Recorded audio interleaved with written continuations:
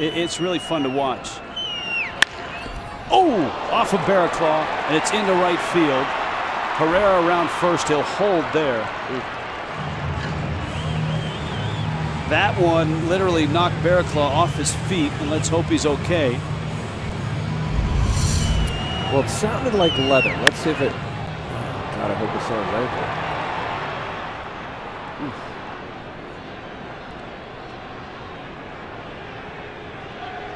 Looked like that right leg was out, and it kicked off the shin.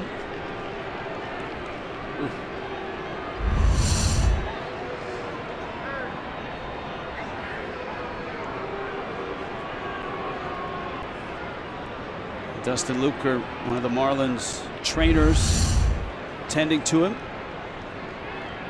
Bang. And he will take a few throws here.